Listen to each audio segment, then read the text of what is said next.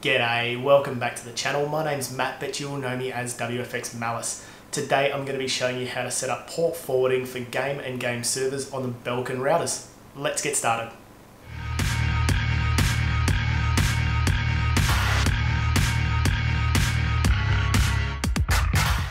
So recently I've seen a lot of troll tutorials getting out there telling people to set up port forwarding by opening up DMZ on their router.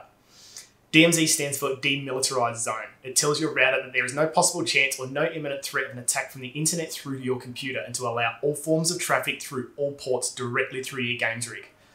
It's not a good thing. That leaves your software firewall as your only line of defense against an attack. Yep.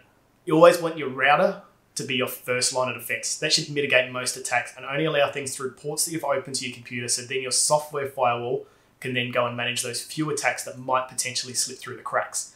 Now I know what you're thinking, it's all good, I use the Windows firewall.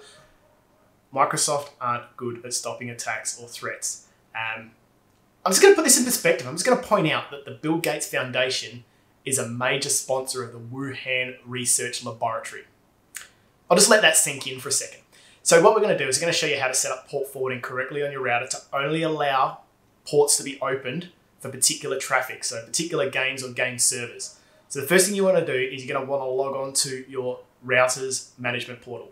Now this is going to be a default gateway essentially. If you're not sure what that is, go to command prompt and type in ipconfig, you'll see default gateway. I'll guarantee it's going to be something like 10.0.0.1 or 192.168.0.1 or 192.168.1.1. Unless you've changed it, it's going to be one of those three addresses by default. And username and password is usually something along the lines of admin, admin, or admin password. Look on the bottom of your router or look on the little card that came with your router. It's going to tell you that information. Once you're in your router, follow these steps. From the side menu, select virtual servers. In this example, we're going to host a Minecraft server on one of our virtual machines. So give it a description. It doesn't matter what it is. Then we're going to use the stock standard Minecraft port for both internal and external, 25565. Then we're going to point it at the IP address of where the virtual machine is, 192.168.2.10 in this example. Now on this router, inbound port is your external or WAN and private port is your internal or LAN. What about if we want to host a second Minecraft server on a different virtual machine? Well, that's fine. Let's create a new rule and we need to advertise a different external port. We can still use the same internal port, so we don't need to change any of the server settings, but your friends will need to make sure they're typing in that port 25567 to connect. What about if we want to host them both on the same virtual machine? You can do that as well.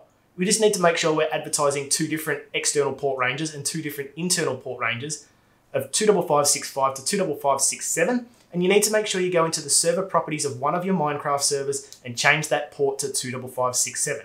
Yes, your friends will need to connect to 25567 to get onto that server.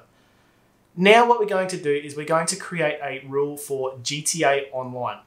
For anyone who's been getting that NAT strict rule error, it's been causing problems with people connecting and making it very slow to load into games. So there's two different ports that we need to advertise. One is a range and one's an individual port. So we need two different rules on this particular router. In the first one, we're going to put 6672 and select UDP, and we're going to point it to where our game's machine. Now in this example, it's a bad example. It's going to the same IP address as where the Minecraft server is being hosted. But let's just say that's the IP address of our gaming rig. In the second rule, we're going to select the port range 61455 to 61458 for both internal and external, and once again, point it to our gaming rig, 192.168.2.10. And then we should have no problems connecting to GTA Online. And that's as simple and as difficult as it gets. If your router is different to the one I've shown in this video, check out my channel, because I may have covered it in one of my other videos.